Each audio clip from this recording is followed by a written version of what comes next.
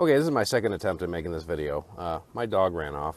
He's at the dog park, and he was outside the dog park, so I had to go get him. This is Murphy, by the way, just so you guys know. Hey, Murphy! Murphy! Say hi to everybody. Okay, anyways, I'm at the dog park here with Murphy. It's pretty dead. I mean, everyone's out doing whatever. But I wanted you, I took this time to kind of look at where I was a year ago. You know, it's Memorial Day, or actually it's Labor Day. It's the end of the summer. Maybe look at where you were 3 months ago, Memorial Day, and see how far you've come in this 3 months. You know, it's summer. You know, I've got this thing where whenever I hear some artist from 2 years ago, when all this stuff was happening in my life, I can't hear those songs right now. I mean, I can now, but for a while I couldn't hear the songs. It would remind me of that awful summer that I had when I was going through my little ordeal with my narc. But I'm here now, and you know, things progress. If you get stronger, if you watch videos and participate in online support, read, listen to YouTube videos. I say watch them. You can listen to them. I listen to YouTube videos a ton when I'm retiring at night. I was listening actually to a YouTube video today, and I forgot how good this guy is. His name is Quinn Holiday, and he's under the YouTube channel as ASSC Direct.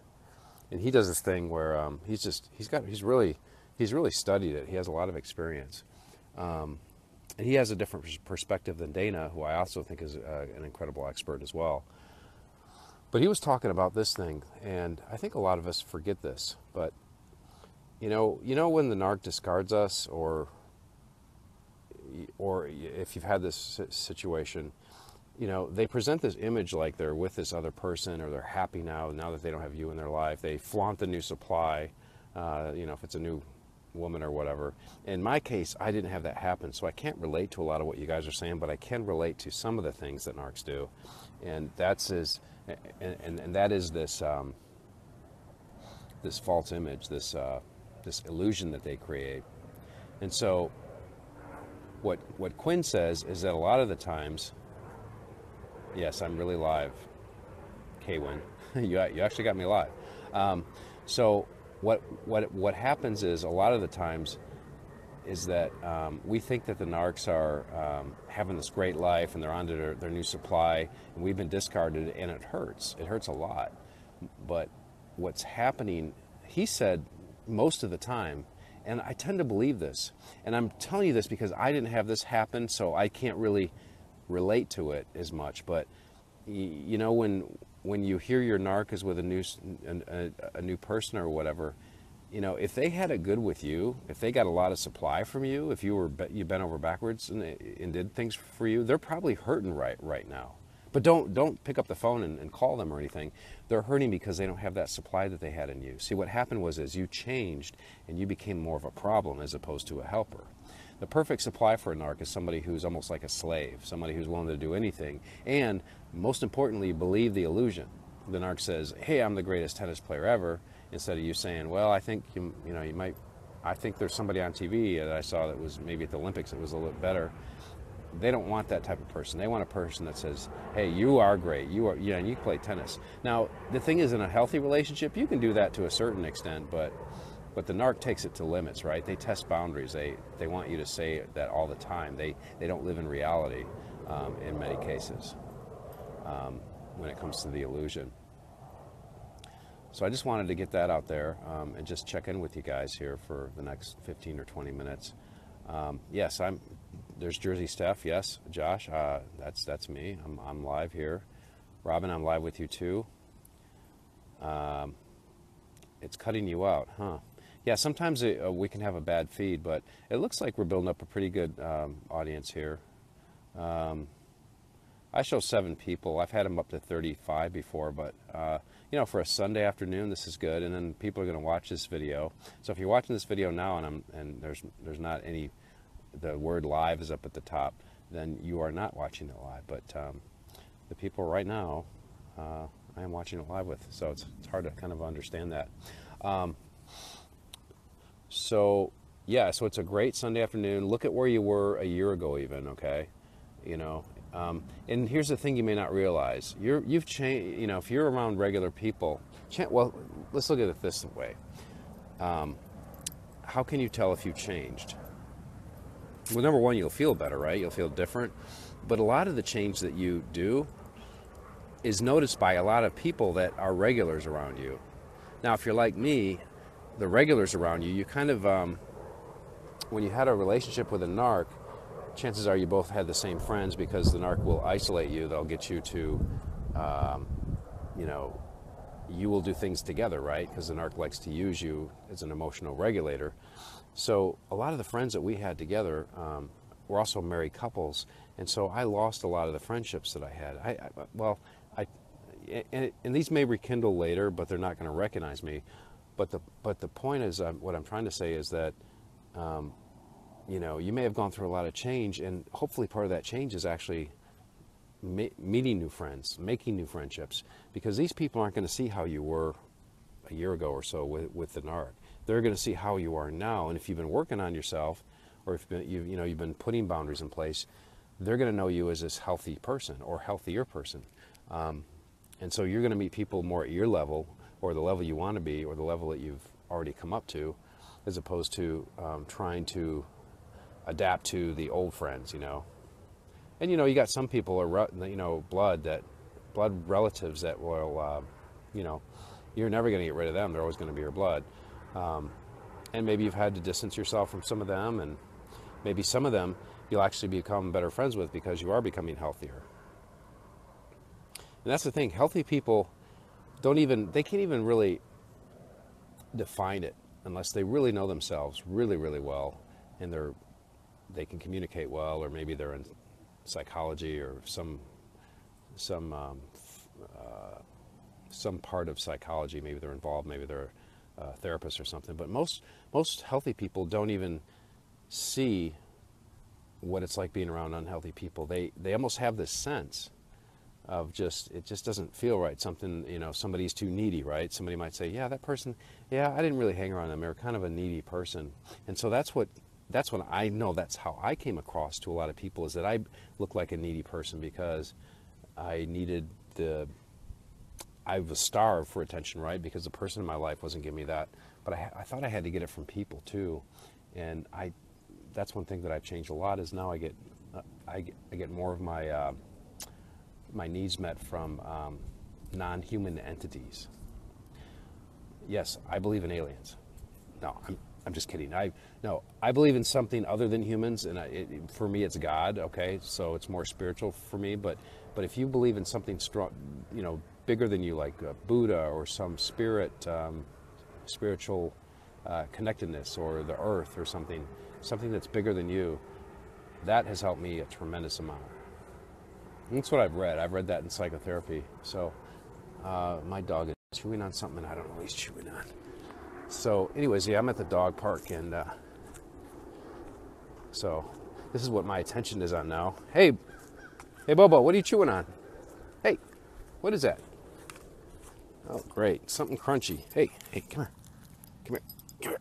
Okay, come on, let's see it. Oh, great. Okay, Murphy. Okay.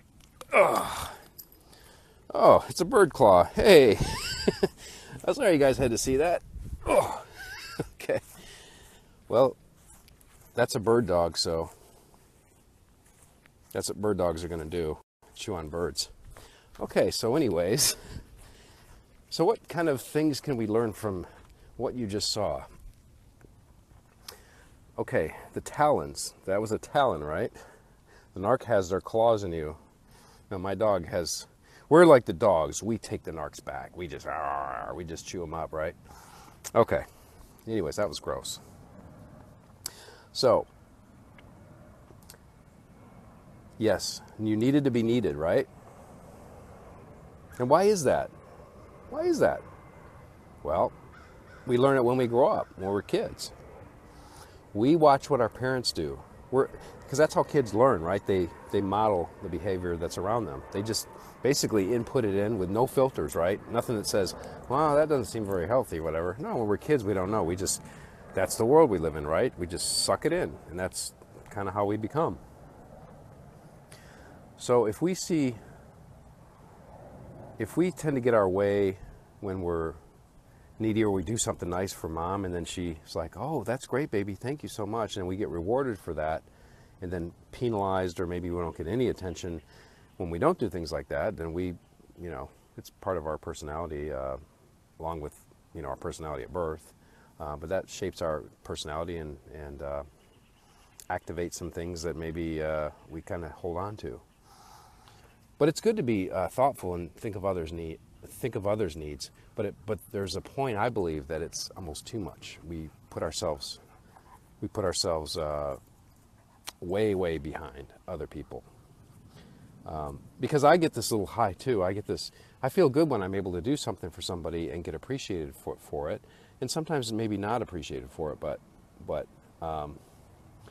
some people, but sometimes it can be very unhealthy when I feel like I need to do that. It's like I have to do that to make somebody feel better, right? To change their state, right?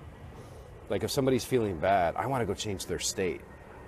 And for a lot of men, I think, this is more for the men, we want to be the white knight, we want to rescue her. So I may see a girl that's hurting and I think, wow, if she's around me, I can make her happy, But, I'm talking about somebody who's in a state of hurt, not necessarily, sad that day, or, they get their car repaired and they've got a bill or something. And it's not something like that. I'm talking about somebody that has this, and I can see it every once in a while now, is that when I look at somebody's face, I can almost see pain on their face. In fact, I can go on Plenty of Fish, which is a dating website, and I can look at profiles, and there's little things in their face that I'm more aware of now. I can't put labels on it yet, but I can tell when somebody's almost the type of person that I would go after. I say, well, somebody that I would be attracted to, somebody who's more in pain.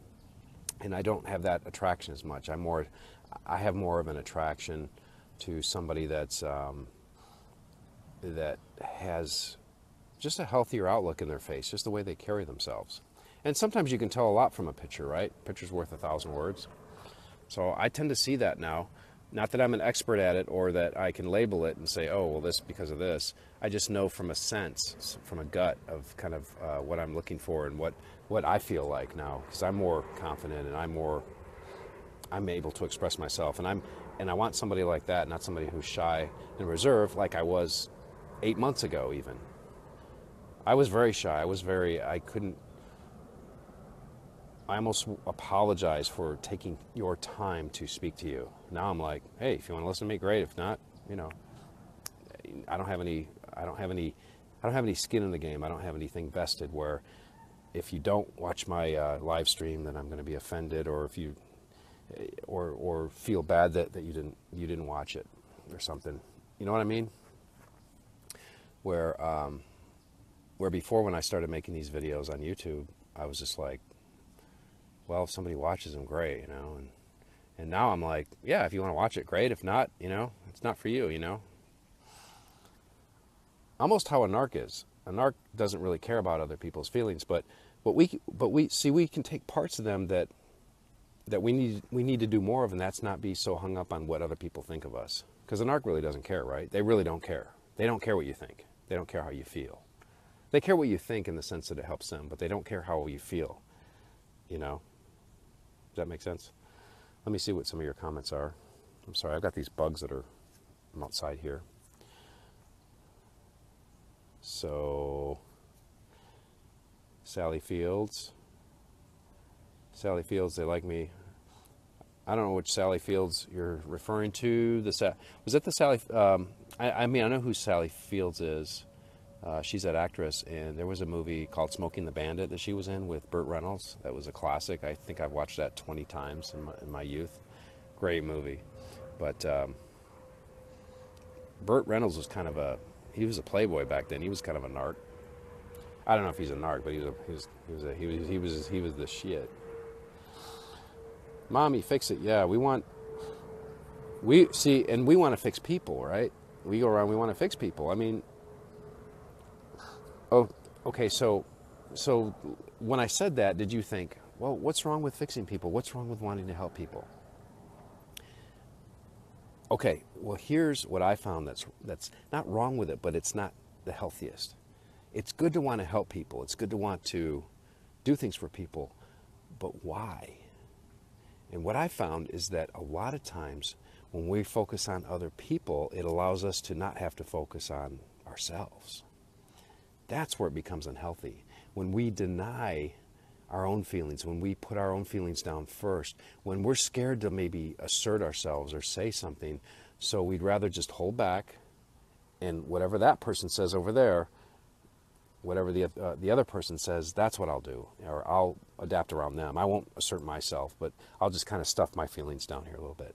That's where it becomes unhealthy. That's where I found that if I'm more assertive, if I'm more, about what I want. Oh, but I didn't know what I wanted, right? When you live around a narc, you kind of like, you basically give up all your needs or what you basically wanted, and you become their world. You become part of their illusion. So when you go no contact with them, that's when you're able to kind of go back to what you want. Go back to figure out who you are. Who are you without this other person in your life? Because if you're like me, that other person set up all the play dates. They were kind of like the social, director, and they basically told you whether everything was good or bad, whether the family was happy or sad.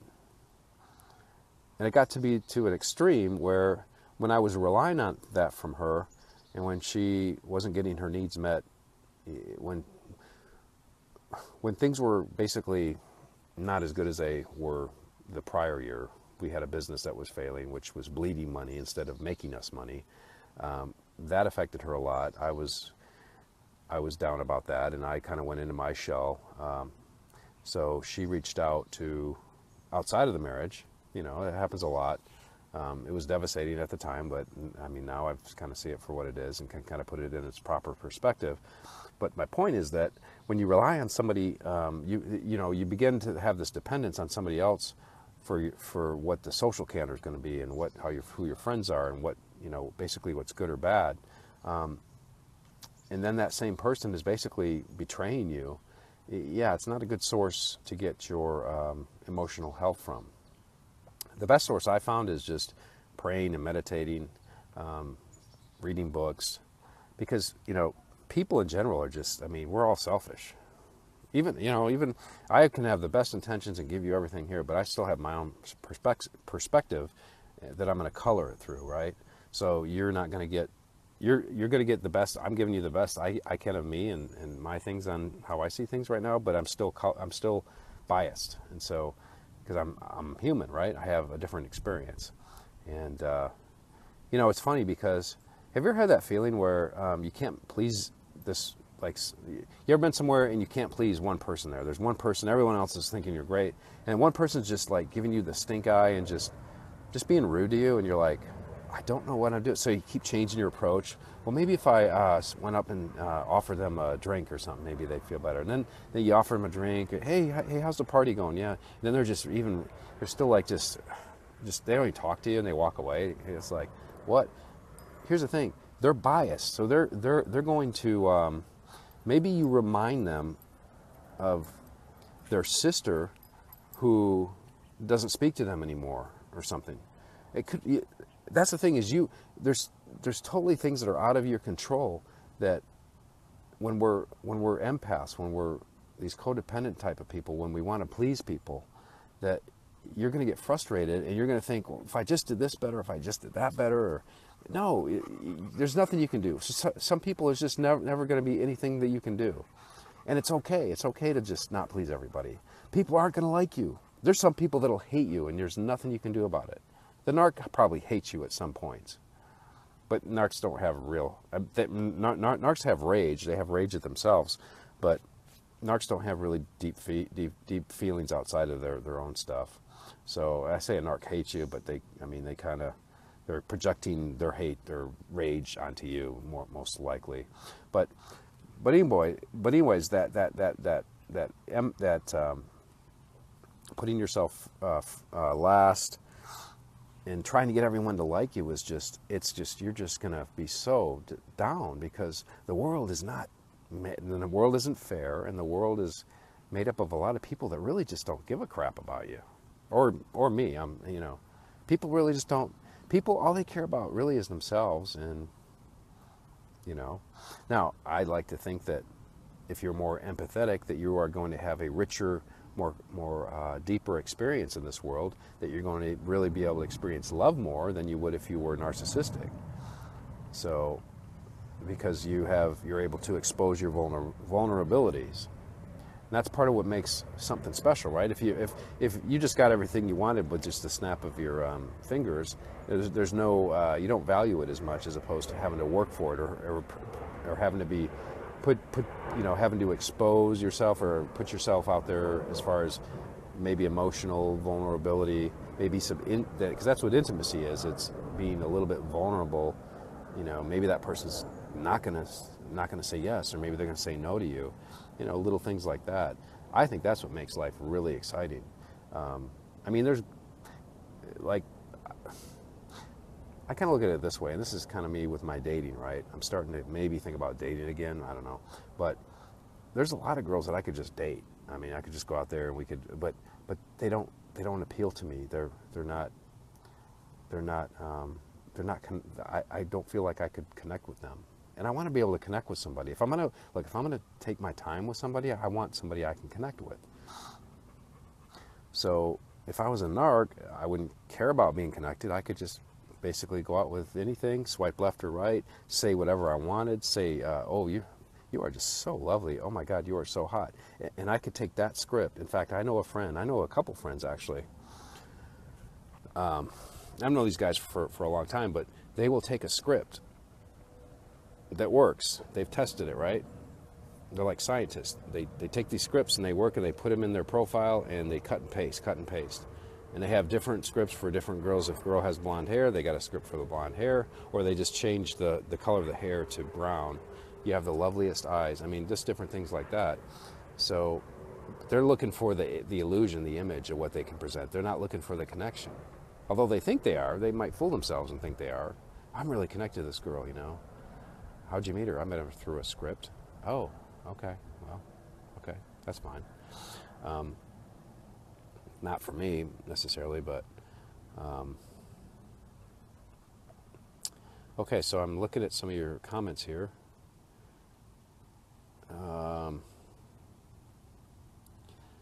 So the last comment, so many positive lessons are coming from this crap. Yeah, it's good. If you keep doing this stuff and not learning anything from it, it's really frustrating, right?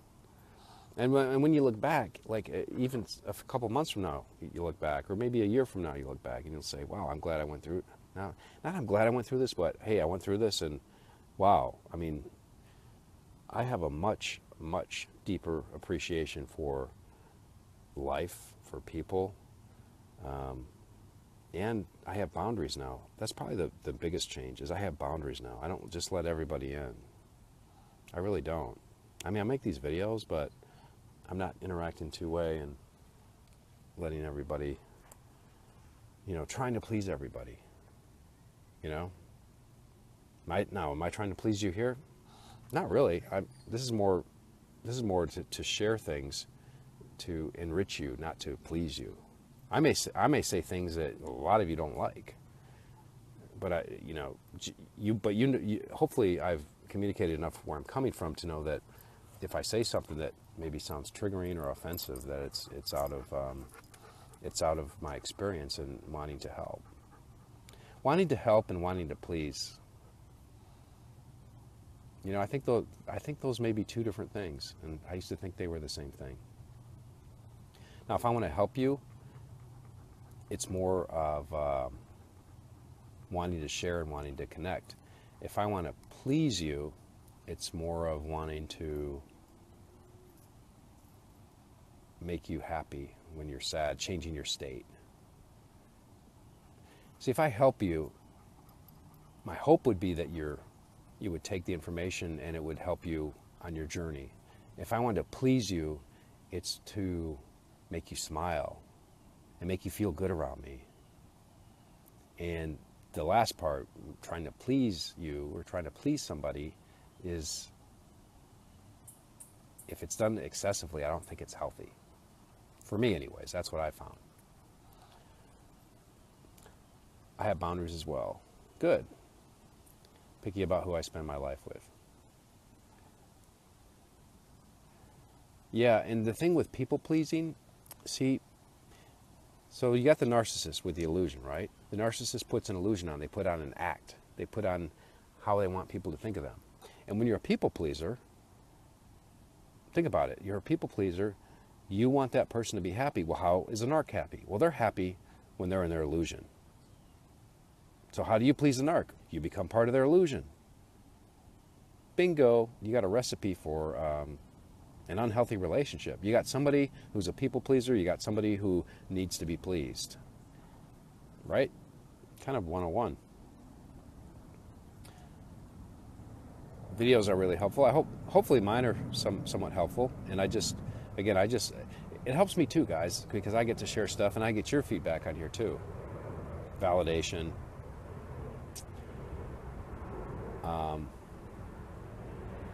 So instead of, so here's some things that you can do, some things that I learned. Number one in it, and I learned this by accident. Actually, a friend of mine told me, as a girl who's a friend, and I know her husband real well. But I remember I was talking to them about a year and a half ago, and I was apologizing. I was like, "Oh, I'm sorry," blah, blah. She said, "Quit apologizing. You're just," she says, she took me aside. She says, "It really makes me uncomfortable around you."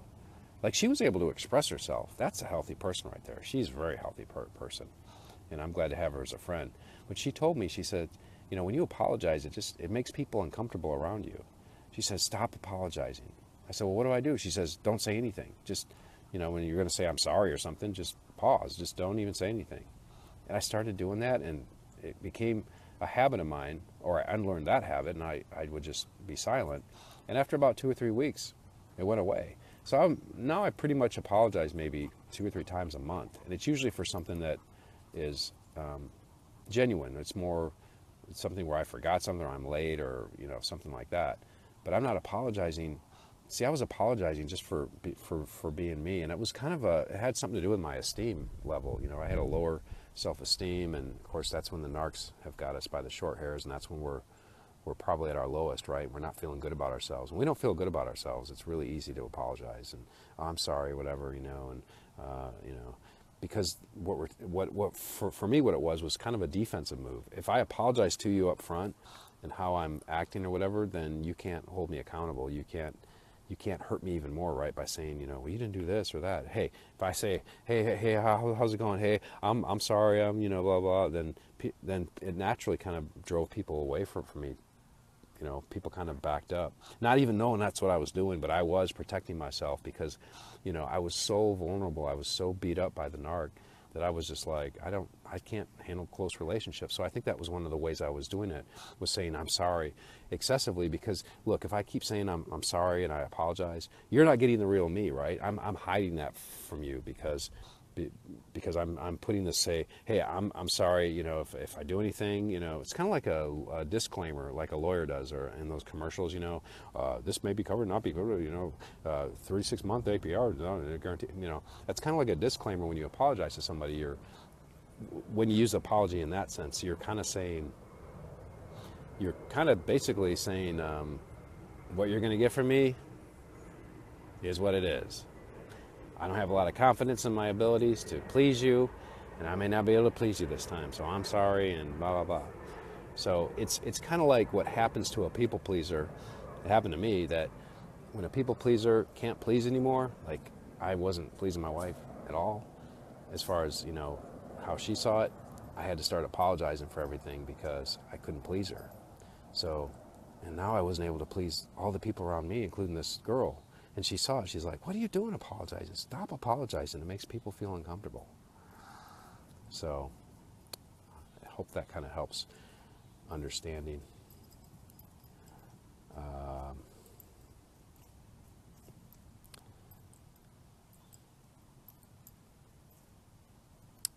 Actually, I guess they are people pleasers. So, okay, I lost what you guys are talking about here. So yeah, stop pleasing people. Find something else that makes you feel good about yourself. Because chances are you've linked up people pleasing to having a sense of who you are, what you're all about, what life's all about, and it ain't. You can actually enjoy life, have a great life without people pleasing, without trying to get other people to change their state, to make them happy. And really think about it. I mean, if you look at control, if you have you ever done one of those hula hoops, the kid's toy, and you swing your hips around. Well, you have as much control over your level of control over the situation. Everything is all inside your hula hoop. Anything outside of that doesn't count. You don't have any control over anyone outside of that hula hoop. So think of it that way, right? So you're trying to please this person and make them happy. And they may look at you and you may remind them of an ex-girlfriend, and you have no idea of that, but you can't make them happy because you have no control over that. And somebody may be drunk when you're talking to them and you're trying to please them, and they may just be ornery and just mean when they're drunk. I mean, there's so many things you don't have control over. So why base your happiness on somebody's outcome that you have no control over? Though what you do have control over is everything inside the hula hoop. So if you can make that person happy, and how do you do that? Well, that's what everyone wants to know. That's $1 million question, right? I think it's just being true to yourself. Maybe redirecting what makes you happy by learning, taking the time to educate yourself, learn what healthy boundaries are, setting up boundaries, setting up what you want to do, figuring out what makes you happy, and then doing that. Then you won't be trying to get that satisfaction from something that you have no control over. You have control over you, right? So I keep hearing noises over there. It's like a squirrel or something. My dog goes crazy over squirrels. Murphy, squirrel, you see a squirrel? Murphy. Well, he's having a good time. So Sophia, you say your husband couldn't even get the damn car for people pleasing. Maybe coverts are just different breed. Coverts, it's easier having an overt, not a covert, an overt. Somebody who pretty much up front, day one, they're a narcissist. They're all about them. To me, that's much easier than the coverts. Coverts are sneaky because they pretend to be somebody else, and we treat them with respect and all this stuff like they are like the people they say they are, and then they're not. It just jacks with us, and we don't know it. At least now we have the knowledge to know that there's coverts out there, and that if there's a few red flags, we can put it together, we can string them together, throw them into the narcissist support on YouTube or on Facebook here, and we can kind of figure it out. We can kind of break the code now, where before we might not have been able to, right? Pretty powerful stuff, I think. So, and then what we learn is that, holy crap, maybe we can't please everybody. Maybe it's the other person that has the freaking problem. And maybe we were actually pretty healthy all along. And the longer we spend with these people, the worse off we're going to be. Oh, crap. I need to get out of that relationship. How do I go no contact? I need to go no contact. I need to just break it off with that person. Freak them and people pleasing them. I'm not going to people please them anymore. That's what happened to me. That's what happens to a lot of people, right? The internet and this group and other groups like this, they've helped people kind of see the light a lot sooner than going to therapy and trying to make it all about them, Oh, yeah, you know what your problem is? Your problem is that 180-pound person that you've tried to please to make yourself happy. Don't do it. In fact, instead of pleasing them, piss them off, leave them, get the freak out of the relationship.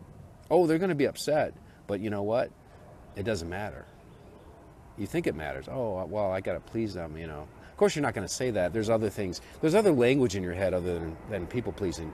You know what I'm talking about, though. It's a feeling. It's this sense of, I done good if I do this, if I make somebody happy, or if I make somebody's day better, or whatever. Yeah. I know and it goes contrary. It almost goes 180 degrees to what we've been taught as kids. So when we do it, it feels scary. Oh my God, if I do that, they're not going to like that. Oh, they're going to hate that. They might hate me. They might hate me forever. And you know what? If you do that, if you go no contact and you do that and you just walk into it anyways, knowing that your worst fear is right, that they're going to hate you or not speak to you ever again. Even though you know they're not supposed, it's better for you if they don't speak to you again, because no contact is the best way. But if you do that, that's where you get that courage. When you do that and you walk into that and you just freaking take it and you just go no contact with them and you just take the repercussions. When you get to the point where you say, I don't freaking give a flip what they do, I'm done. When you do that, that's when you know you've grown, baby. I mean, that's when you know you've grown. I'm getting goosebumps just thinking about that, because that is the point where you know. And somebody, I think Leah had posted something earlier today. I think that's what she was referring to, is that when you just don't flip and care what they do, when you said, okay, you know what, if you're, like I've had this where the narc will threaten in so many ways. They'll threaten between the lines, especially the coverts. They'll drop these little clues like, well, how would the IRS like to know about that? It's kind of stuff like that. It's like, go ahead, here's the phone number of the IRS hotline. I don't freaking care. Go ahead. Well, that shocks the crap out of the narcs, right? Because fear is part of their tools for power and control. They want you to be in fear. It's easier to control you. But when you don't have any fear anymore, oh crap. Yeah, they're freaked out by it. And most of it, other than violent things, other than actual physical stuff, most of it is just tactics. It's just ways to keep you with fear, power, and control. But I'm speaking for most of you. Now, there are some out there, and I know there's a couple cases where there's actual physical, possible death. But they have to have this fear over us. And that's what keeps us with the people pleasing. That's what keeps us coming back. Well, we don't want to piss them off. We don't want to make them feel bad, or we don't, we got to go opposite. We do opposite day. You ever heard of opposite day? I think my kids had that in elementary school. We do opposite day. Today's opposite day, Dad. You do opposite day when you start not giving into every little thing to please them, or you don't make them that cup of coffee in the morning that you used to. Why would you respect somebody? Why would you treat somebody like they're your best friend or whatever when they're doing stuff behind your back? That's what you got to ask yourself. That's when you say, you know what, my boundaries are that I'm not going to do this stuff anymore. This is not me. I'm taking little self-respect here. I'm just, a respectable person would not let somebody treat me this way. So you know what? Why am I giving back to them? And the narc knows this. They know. See, the narcs like to push they like to push boundaries, because narcs don't really have any boundaries. And chances are, the little boundaries that you did have, they will push those and they will test those and they will get past those and walk around them. And pretty soon, with a narc within a week, and they have your keys to your apartment or your house, and they're driving your car and picking you up, and you're like, how do they get into all my, so that's the type of people that I'm talking about. They don't have any boundaries. They don't have any boundaries. So, and it's weird because we usually don't have the boundaries. Basically, the way I see it, and you guys might have to help me out on this, but the way I see it is we're the one with the boundary issues. We have boundary issues because we don't protect them. We don't put up enough boundaries. The narcs have boundary issues in that they don't care about people's boundaries. They just stomp all over them. But the narcs are very protective of themselves. But see, they don't have the way I see it is they really don't have a boundary around a true self to protect. They live in this false self world, and the false self, whatever the boundaries are on that, it's all jacked up. It's an illusion. So they do have a very big 4-foot wide concrete reinforced steel thing around their false self. They have a barrier around that. They have a boundary around that. They don't let anybody into that. That's why they protect it so deeply. That's what I see. So,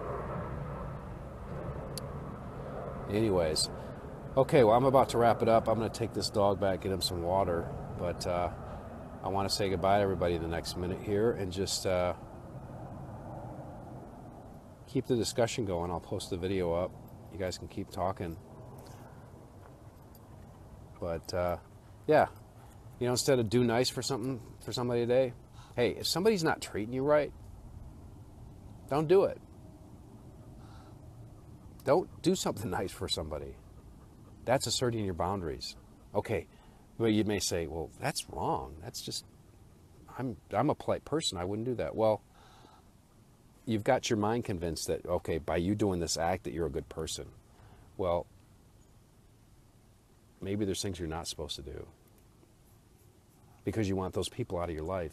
There's a way to get people out of your life, and all you got to do is be healthy, do the stuff in your hula hoop, and those people will naturally fall out of your life because you'll have too much respect for yourself. You won't want to do stuff for people that don't return the favor. Yeah, it's kind of selfish, but you know what?